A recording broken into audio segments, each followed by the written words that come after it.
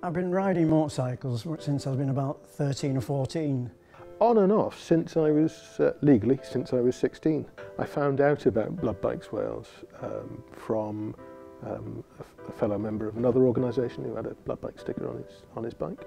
My daughter, when she was first born, really needed the National Health System, and it was touch and go whether she survived. However, she did, and she's now 40 years of age, and I've just felt that it was some way, small way, that I could put something back into the system.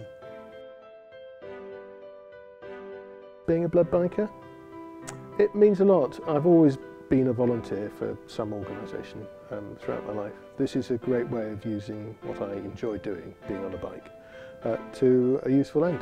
We are there for emergencies, we're there for routine runs that we do anyway, and we're on call.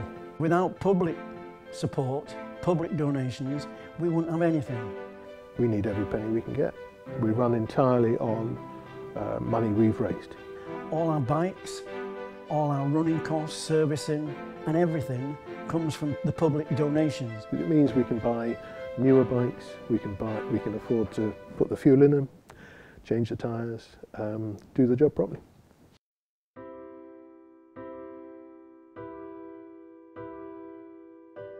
Without public donations, Blood Bike Wales would not be able to operate. If you want to help us, then visit our website, make a donation. Every penny makes a difference. Thank you.